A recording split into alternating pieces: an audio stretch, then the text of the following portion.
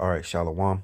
I want to give all praises to Yahweh, Bahashem Yahweh Shai, Bahashem Rakakwadash. Double honors to my apostles and elders of Great Millstone who rule well, and salutations to the Lord's hopeful elect scattered abroad. All right, I'm the brother Taz of War, back at you again with another lesson. And let me read this quick scripture. This is 2nd Ezra 7 and 18. Nevertheless, the righteous shall suffer straight things and hope for the wide. For they that have done wickedly have suffered straight things, and yet shall not see the wide. All right. The title of this lesson, it may be comfortable versus uncomfortable, or when the Lord wants you to grow, he will make you uncomfortable. All right. So either of those two will I would title this show. And as always, I pray Yahweh Basham Shai that he allow these lessons to be edifying, all right, to those of the hopeful elect. So, comfortable versus uncomfortable. Comfortable, comfortable. Our flesh and our minds want to be comfortable. That's nature of a man. You want to be comfortable. So, comfortable, especially of clothes or furnishings, providing physical ease and relaxation, as large as it is needed or wanted, a warm quilt. Okay, so comfortable is providing physical ease or relaxation. All right, being relaxed. Your mind is at ease, you relax. Well, guess what? Being comfortable in this world, in this wicked, God-forsaken, wicked society, man, is a weakness. Okay? It will destroy you being comfortable in this side, on this side, in this time, man, while Esau Edom is ruling. Because when you're comfortable, you are weak, you become complacent. In some cases, you might even become lazy. You see? And let me say also, your defense is down. You're off guard because you're comfortable. Being comfortable in this side, being comfortable in this wicked society is a demon, man. It's a fucking demon, man. Excuse my French. Okay? It is a demon. It makes you complacent. In some cases, it can make you lazy. It weakens you. It weakens your judgment. All right? And it makes you off guard. Comfortable, man.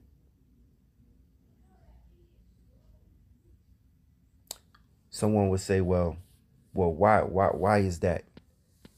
Because first off, Esau Edom is ruling. And we're in this wicked society where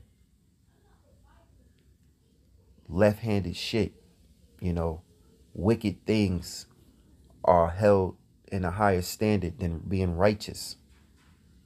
All right? And by the way of you being comfortable is a way to ease in and to accept the behavior of wickedness. So now let's get uncomfortable.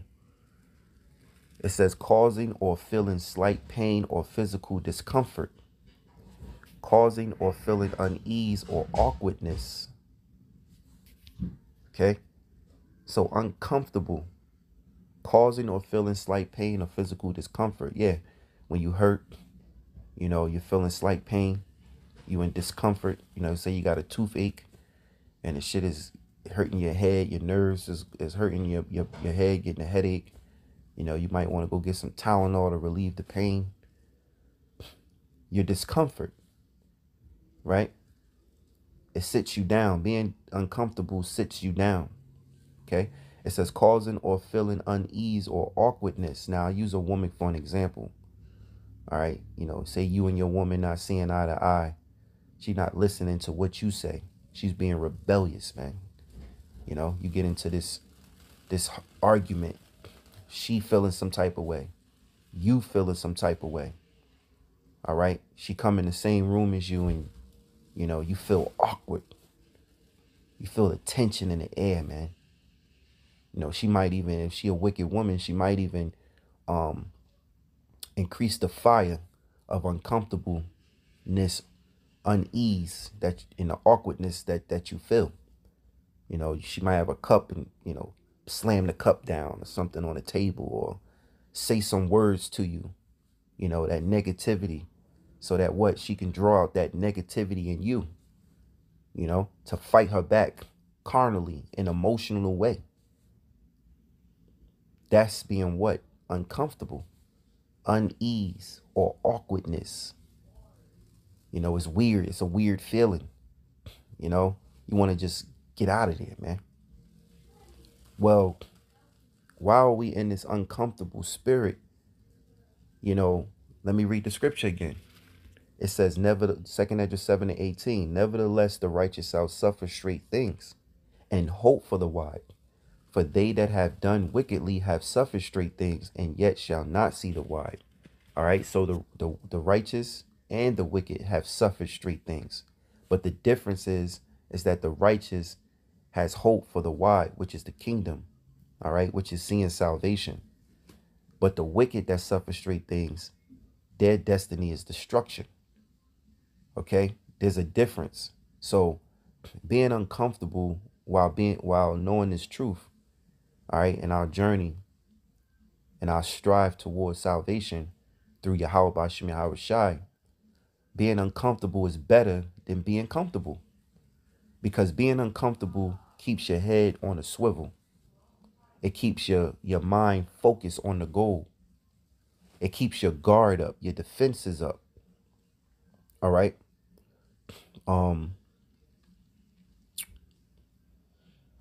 Yeah.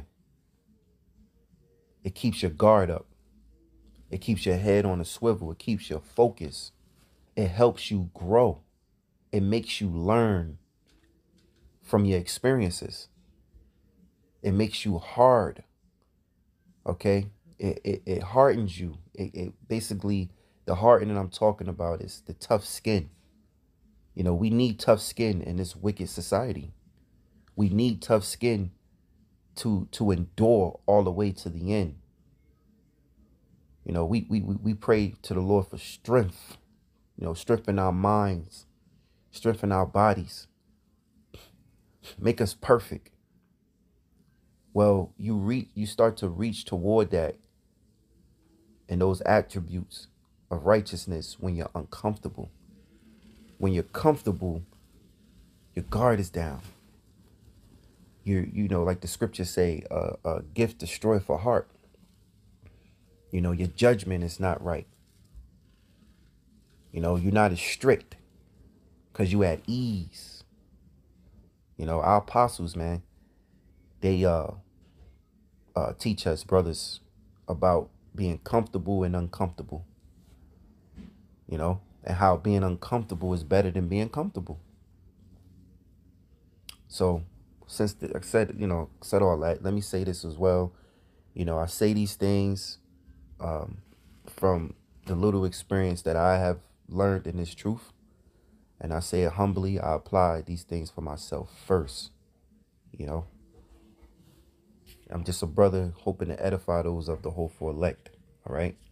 So, I want to read this 2 Edges 7, and I'm going to start at the first verse. Just want to read a few verses here. All right.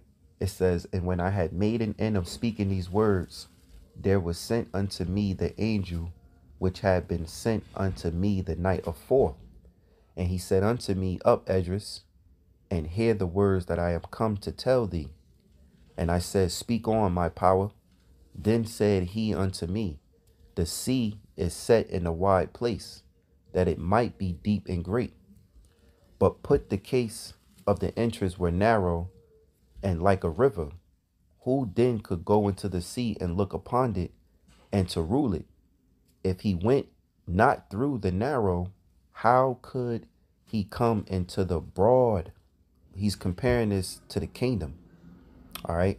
This narrow way, this one way to get through or get into this wide all right, this wide place, this sea, this beautiful world is only through a narrow path, one way, all right, and that's through Yahweh Bashem Yahweh Shai, and through the doctrine that is taught to us brothers from Yahweh Bashem Yahweh Shai, all right, here with apostles and elders of Great Millstone, teaching 100% truth, okay? Yeah, he that got ears to hear, let him hear, man, all right? Anyway, 2nd Esdras 7:3, and I said, speak on, my power. Then said he unto me, the sea is set in a wide place, that it might be deep and great. But put the case of the entrance were narrow and like a river. Who then could go into the sea and look upon it and to rule it? If he went not through the narrow, how could he come into the broad? Verse 6, there is also another thing, a city is builded and set upon a broad field, and is full of all good things. The entrance thereof is narrow, and it is set in a dangerous place to fall, like as if there were a fire on the right hand, and on the left a deep water, and one only path between them both, even between the fire and the water, so small that there could but one man go there at once. If this city now were given into a man for an inheritance, if he never shall pass the danger set before it, how shall he receive this inheritance? All right, so in order for us to get to the kingdom, we have to go through the straight gate. All right, we have to go through a time of difficulty. All right, so, I was meditating on this scripture here, and I was thinking about these times, the time we're in. We're in the end. We're in the end of Esau's kingdom. And the scriptures say Jacob is up next that followeth. You're looking at the shifting, of power, where basically the Lord is setting up Esau to believe he's going to bring in his new world system, his beast system, and he's going to be taken out. But during this beast system that we're going into, all right, it's narrow. So it's either ease, narrow path, or Yahweh Bashem Yahweh Shai's narrow path. So everything is basically narrowing down. It's either the left or the right. Okay, it's either E or it's Yahweh Bashem Yahweh Shai. So the more and more we get closer to salvation and the Lord speed up these prophecies, the more and more narrow it gets, the more difficult it gets. And then of course, those of the hopeful elect will eventually would be at ease. And that ease that we're going to be in is going to be for good, man. Because the kingdom, Yahweh Shai is coming to bring the kingdom. Verse 10. And I said, if it's so, Lord, then said he unto me, even so also is Israel's portion. So you see that this saying here, of going into the wide, in a beautiful place, the only way to get to it is through a narrow path. All right. It says, when fire, here's another analogy of when fire's on the left, fire's on the right. The narrower it gets, the closer you get to that treasure, it gets difficult. All right. And it's only one way in and no way out. One way in and no way out. The Lord's comparing that to us brothers in this truth. All right. And our journey, I'll strive, for righteousness. I'll strive for salvation. He says in verse 10, and I said, it is so, Lord. Then said he unto me, even so also is Israel's portion, because for their sake I made the world.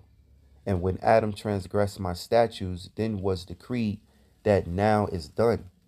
Then were the entrance of the world made narrow, full of sorrow and travail. They are but few and evil, full of perils, and very painful. So, hey, this truth ain't no joke, man. This is why we have to pray. This is why we got to pray every day, man. It's a fight. It's a fight, man. I think it was something else I could continue to read, but I'm going to end it there. think I read the point, the straight gate. Back to the title, comfortable versus uncomfortable, or when the Lord wants you to grow, he will make you uncomfortable. Because the point of this lesson is being uncomfortable. That's the highlight of the lesson, being uncomfortable. And it's easier said than done. Because when you're going through that fire, man, it's a test, it's a challenge. You know, it's an awkward feeling. Your discomfort. You know, and like I said, man, I say these things just through the little experiences that I experience. You know, being uncomfortable. Like the apostles say, man, it's better to be uncomfortable than to be comfortable. You have to sort of make uncomfortableness your homie. Your best friend in order to survive.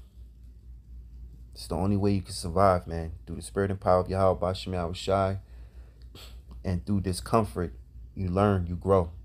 So I want to give all praises to Yahweh Bashim Yahushai, Bashim Rakakwadash. Double honors to my apostles and elders of Great Millstone who rule well, and salutations to the Lord's hopeful elect. Shalom. Hey, they go 444. And ending on 444. That's the spirit, man. Shalom.